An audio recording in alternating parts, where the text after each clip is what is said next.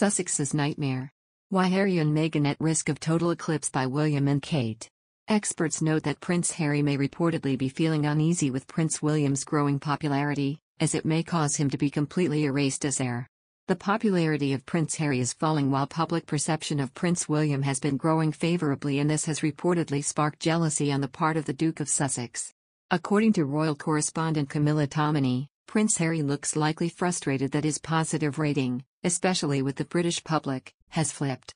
A recent poll revealed that 6 in 10 people want Harry and Meghan Markle to stop using their royal titles after their attacks on the royal family and the institution. Tominey said that William and Harry had a highly competitive relationship even before the latter decided to move to California with his wife and create their own life outside of the royal fold. Harry and Meghan always felt that they stood under the shadows of William and Kate Middleton in Kensington Palace. Royal expert Daniela Alser believes Kate and her husband Prince William are the best candidates the firm has to call in for damage control and support during difficult times for 2 reasons. First, she claimed there is no one else up to the job.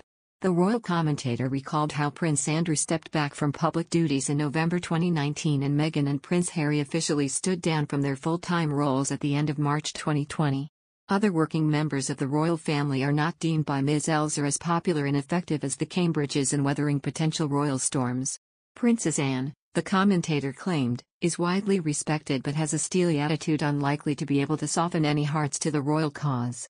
Similarly, she claimed the Cambridges are more popular than Sophie and Prince Edward, despite the Wessexes gaining more public attention throughout the past year. Ms. Elser wrote, "When it comes to the Cambridges, there is simply no one else." The commentator continued listing the second reason why she believes Kate is a tremendous asset for the firm. She wrote, "Not only is she adored by her future subjects, and thus an excellent means of distraction every time she pops up on newspaper front pages or social media with her signature bright grin dialed up to megawatt, but every time she appears in the public eye it serves as a reminder to Britons, and the Commonwealth, about what is coming down the monarchical pike."